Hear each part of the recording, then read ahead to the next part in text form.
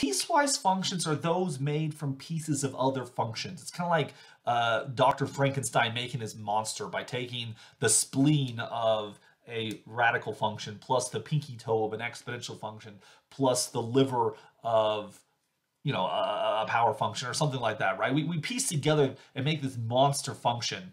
So as piecewise functions are made from pieces of other ones, we have to specify which domain applies to which part, right? So you look at what's on the screen right now. This is a piecewise function with two parts. F of x is given as the square root of x minus 4 and 8 minus 2x. Well, when does it look like the radical function, square root of x minus 4? Well, when x is greater than or equal to 4. Okay. When does it look like a linear function, 8 minus 2x? Well, that happens when x is less than 4.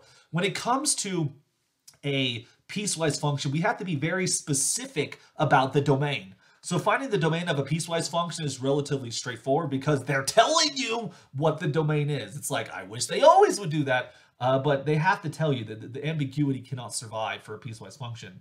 But questions of the range can be very challenging because when it comes to these pieces, when you look at 8 minus 2x, this would look like a line that is decreasing with -2. So it looks something like this. Its domain and range are all real numbers. But when you look at the graph of f over here, its domain is not all real numbers. So how do we pull this apart?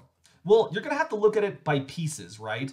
And as you get good at graphing these functions, we can start graphing these pieces, right? So let's start off with how would you graph the square root of x minus 4? So in my mind, when you start off with that piece right there, it's like, okay, I'm going to start off with the graph y equals the square root of 4, right? Its domain is going to be 0 to infinity. Its range is going to be 0 to infinity. I know that because it's one of the standard graphs. Then you replace the square root of x with the square root of x minus 4. That causes a shift to the right by 4 units. That'll change the domain to be 4 to infinity. But a horizontal shift doesn't change the range, so the range would still be 0 to infinity. And so if I were to graph that, so when you're 4 greater than or equal to 4, hey, that's the domain of this whole piece. I'm going to grab the whole chunk. And so by taking x to be greater than or equal to 4, I'm actually graphing the entire square root function, which you can see right there. So you put that on the screen. So if I were to do this kind of side by side, let's see if I can get away with doing this. So if I try to graph this thing over here, for which let's say that the y-axis is right here and the x-axis is right there. And so counting this thing off, 1, 2, 3, 4, you're going to get this picture like the square root over there. That's what's happening, okay? So coming back to the main picture over here, what do you get from this other chunk? So this was our square root of x minus 4. The other chunk came from 8 minus 2x when x is less than 4. So in this situation, our basic function, we can think of it as just as a line, right? It's just y equals x. What transformations did we do to it? Well, you're going to get 8 minus 2x. You know, that's going to be some type of shifting and reflecting and such. As it's just a line, I might actually prefer, instead of thinking of transformations per se, just think of it as like mx plus b, the slope-intercept form, where my y-intercept is going to be 8, which, although that's off my screen, that would be somewhere up here, right? 1, 2, 3, 4, 5, 6, 7, 8, something like this. So that's your y-intercept. And then as it's a line is determined by 2 points. So if I was graphing this thing, I'd include the y-intercept, which I did. Then what happens when x equals 4, right? If I plug that into the function, 8 minus 2 times 4, that will give you 8 minus 8, which is 0. Oh, 4 is the x-intercept of this line.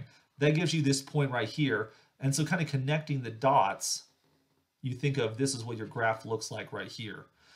And so for our function, because they tell you the domain is less than 4, that becomes the domain of this function, right? So that the domain is just negative infinity up to 4, because that's what we said it has to be.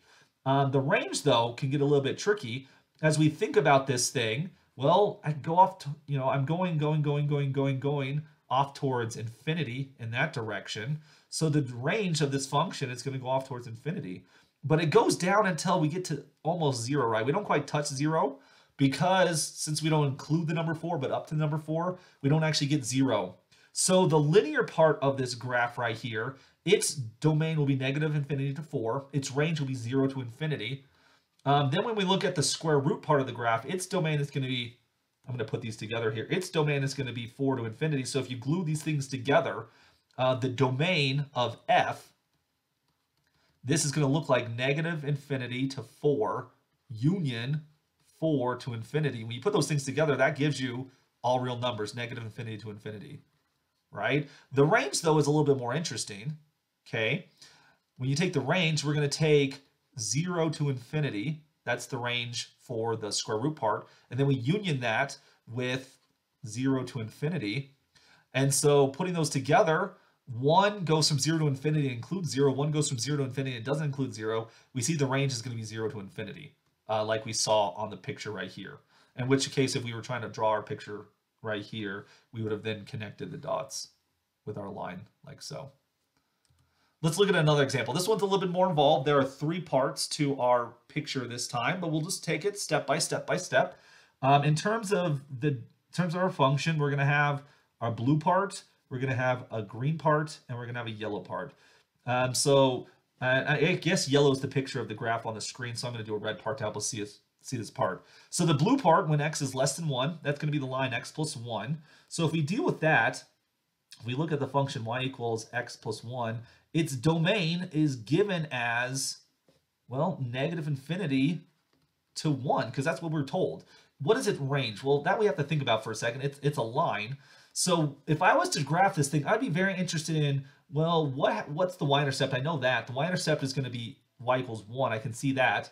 I'm also interested what happens at the point, the switching number. Notice how it switches from one function to the other at 1. What happens at 1? So if you look at that, you look at y equals 1 plus 1, that's equal to 2. So I anticipate the point 1 comma 2 should be on that graph. But notice the domain does not actually include 1.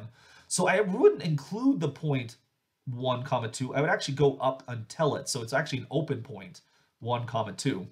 And so then we would connect the dots because we get a line. And so we see that the line, as we go to the left, since it was an increasing line, it goes all the way down to a negative infinity. That's its range. And then it goes up until 2, although 2 is not included. And that gives me the domain and range of the blue part and the graph. If we move on to the green part, this is a parabola, right?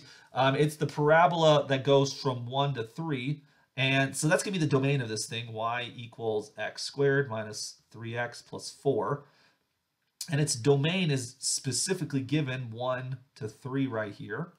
What happens to this parabola? Well, if I was to graph it, some things I'd do is first, what happens at 1? What happens at this switching number? So if I compute that, y equals 1 squared minus 3 times 1 plus 4, you'll notice that adds up to be 1 minus 3 plus 4. That's going to give me a 2, right? So the point 1 comma 2 is on the graph. Now 1 is included in the domain here. So this actually tells us that when I look at this point right here, 1 comma 2, I actually can fill in the dot now. And so this is a connection, right? These things touch each other. 1 comma 2 from one side, 1 comma 2 on the other side. This means there's this continuous graph. There's no break or hole right there. On the other hand, what happens at 3, y equals, when x equals 3, you're going to get 3 squared minus 3 times 3 plus 4. That gives you 9 minus 9 plus 4, which is equal to 4. This would give us the point 3 comma 4 on the graph. Like so. And as I'm trying to graph a parabola, I probably care about the vertex. Remember, the vertex is going to equal h, that is h is equal negative b over 2a. So this would look like we're going to get a negative 3 over 2 times 1. So we end up with a positive 3 halves, or 1.5 if you prefer. And so that's going to be about right here, where the vertex of that thing should lie. Then the k value is just going to be evaluate the function at 3 halves there, or 1.5, whichever you prefer. So we're going to get 3 halves squared minus 3 times 3 halves plus 4. That gives me a 9 over 4 minus a 9 over 2, which I'm going to rewrite that as fourths, so that's going to give me 18 fourths. So we're going to write the 4 as 16 fourths, like here. And so 18, take away the 16 is going to give you a negative 2 fourths plus the 9 there. That should give us 7 fourths. Which would equal 1.75, which you can see that right here. This is our vertex, 1.5 comma 1.75. And so then connecting those dots together, we get a parabola that looks something like this.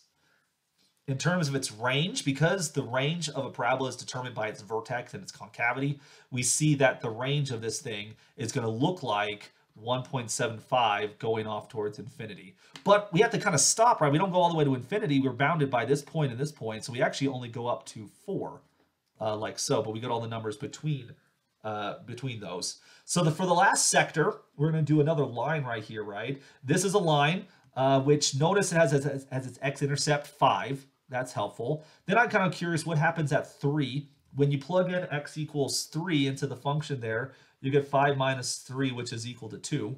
So that gives us the point right here, 3, 2. Notice this point is not on the graph. We can connect the dots to make the line, which we do right here. But for the red function, we see that our domain is given to us. It's going to be 3 to infinity. But in terms of the range is given to us by 2 towards negative infinity. I should write the other way around, negative infinity to 2, since it's decreasing. And so we want to put this all together. When we put all the domains together, the domain is pretty easy. The domain of G here is going to equal all real numbers, negative infinity to infinity. We can see that listed here. We can go up to 1, we go from 1 to 3, we go to 3, no big deal. The range, though, we have to put this all together, right? What do we get on the range? Well, the blue part, remember, it goes all the way down to a negative infinity. So does the red part. So we can go all the way down to negative infinity. There is this gap right here. There's this jump discontinuity at happening at x equals 3. But notice we actually do get all the values between y equals 2 and y equals 4 because the parabola will take care of that as well. So we get everything up to 4, for which then in the end we would say that the range will be negative infinity to 4. And 4 is included inside of the range. So it can be a little bit trickier to find the range of a function, but if we can graph it, particularly piecewise functions, we can find the range. And that really is the best strategy to finding the range of a function. Think of the graph.